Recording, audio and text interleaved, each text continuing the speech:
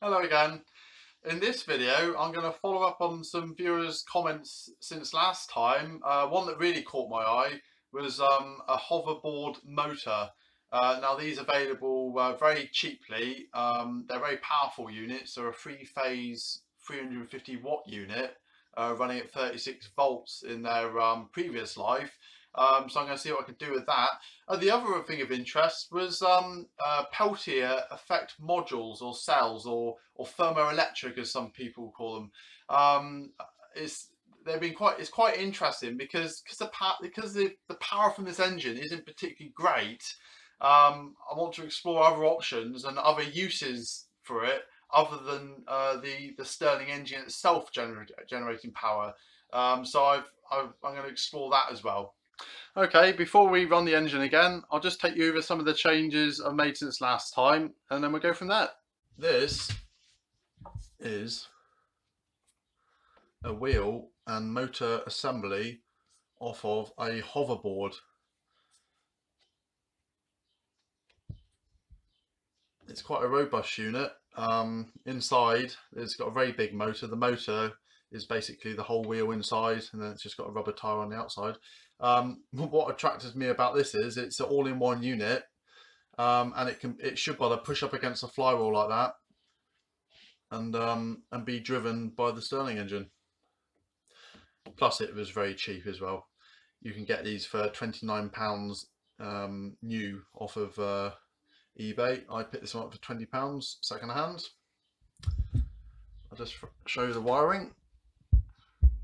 So it's a three-phase motor. So there's our phases here, 1, 2, 3. The other connector is I think it's Hall effect sensors. I'm not planning on using that unless it gets a bit more sophisticated with those. What's quite interesting about this is, unless you've experienced playing around with these before, you can spin it very easily like that. It will really spin. But you connect these three cables together. I'll just hold it steady, and this is really stiff like that. I'll disconnect them again. Oh, that's still connected. And yeah, spins easy. So it's got some serious torque, really. It's quite incredible, really. The assembly, or the mounting plate. Let's position my camera. So I've used the original bearings. Originally I had a second shaft here that was driven by a chain. So I've reused those bearings.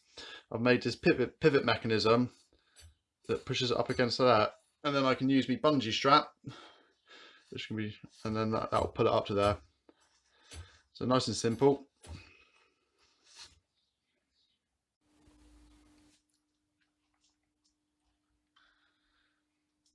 This is the thermoelectric cell, which I've ordered off eBay. It works on the Peltier effect, as I understand. It's got two wires coming out of it. What happens is, if we apply the voltage to those wires, it's in the matter of a few volts. I don't know exactly what the voltage is meant to be. The information is a bit sparse on these. There is a specification, but it's a bit evasive to me, to say the least. If you apply the voltage to these, then one side would get hot and the other side would get cold. If we reverse the polarity of the voltage, then the cold side would be getting hot and the hot side would be getting cold. Another thing that these will do is, if you place them in a position where one side is hot, say the side of our furnace, and the other side is cold,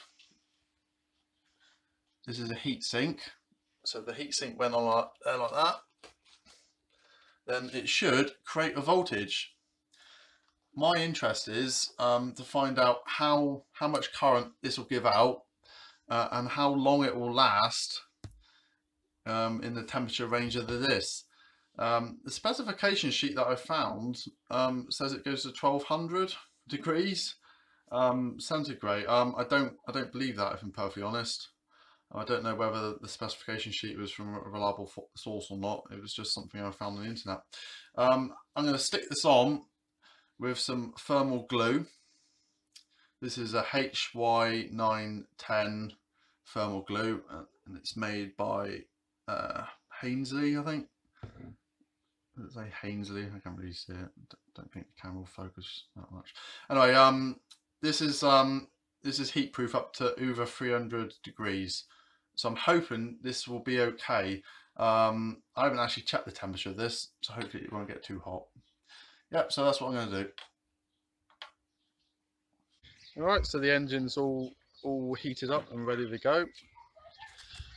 I'll just take you over this here. This is 3 phases.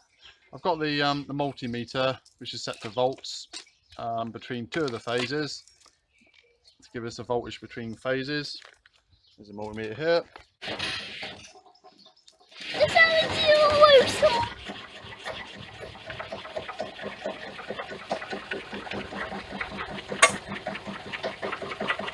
Right, so the engine is running at roughly 200 RPM, and the voltage between phases, 2 of the phases on this 3-phase motor is 15 to 16 volts.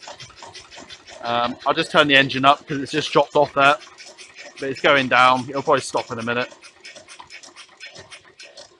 Yeah, so 200 RPM is 16 to 17 volts. So now we're running at 250 RPM and voltage is 24 volts.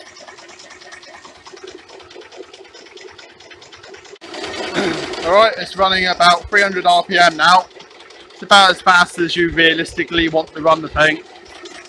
And we're getting about 26 volts at the moment, AC. Right, so test number 2.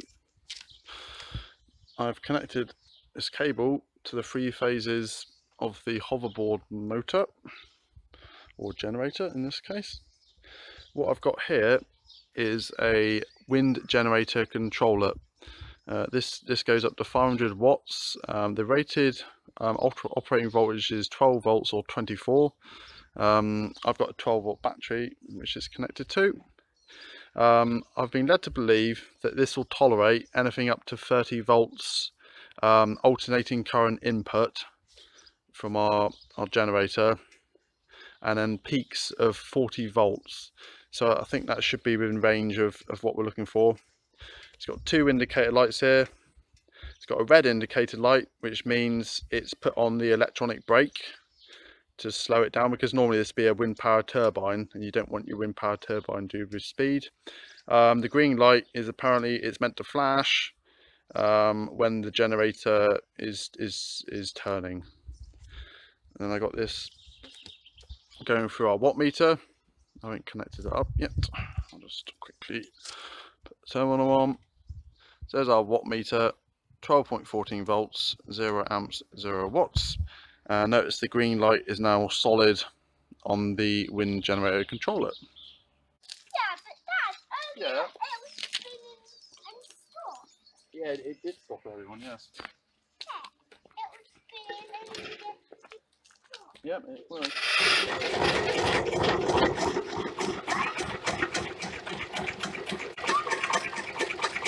So the green light is on solid, and the red light is on as well, which is meant to indicate that the brake is actually active at the moment.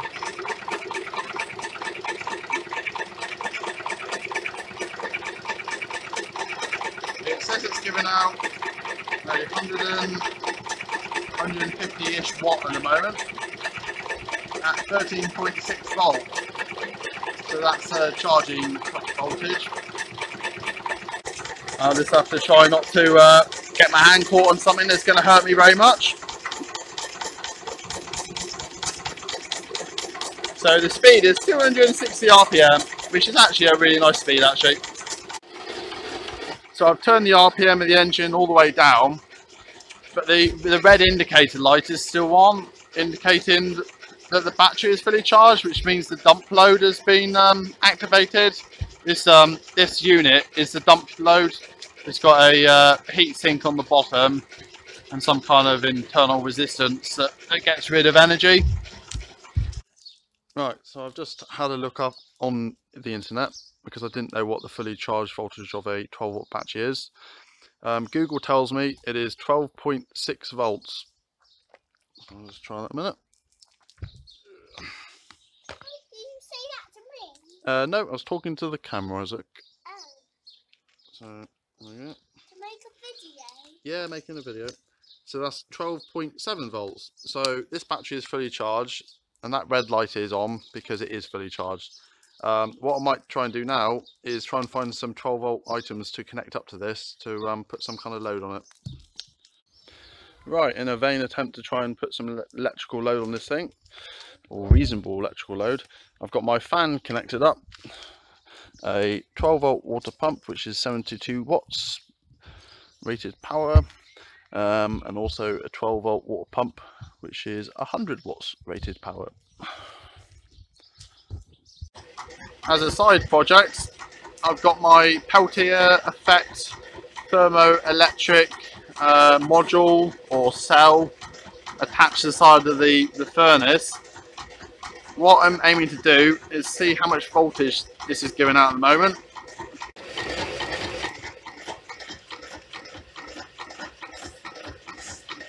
So this is giving out 0.77 volts according to this voltmeter. I'll just change it to amperage a minute. Right, on the lowest range, yeah, nothing, absolutely nothing. Pretty sure I got it on the right plug. Yeah, so I got it on the plug fused 500 milliamps. It shouldn't be, it's not on the 10 milliamp, right? One. No, unless me fuse is gone. Wait a minute, what's that? No, unless the fuse is gone in this, I haven't tested it if I'm honest. So the engine's running at a fair old lick now. I mean, that's a good speed really, quite sensible really. Our watt meter is reading, it's only about 80 watts this is pulling. Surprising what you can do with 80 watts actually, because we got the fan running, you can hear that. That's running pretty much flat out. We got a pump running, this one here. So we got low, these are both high pressure pumps. If you just step out of the way, Isaac. That's it's only, but this is high pressure. Out of the way, Isaac. Move it. Move out of the way. So this is actually a high pressure pump. So it's actually, it will actually blow water quite a long way, really. And you can hear the engine slowing down as I'm doing that. And I'll let go again, and the engine should speed up a bit. So that's it. That's the fun for the day concluded.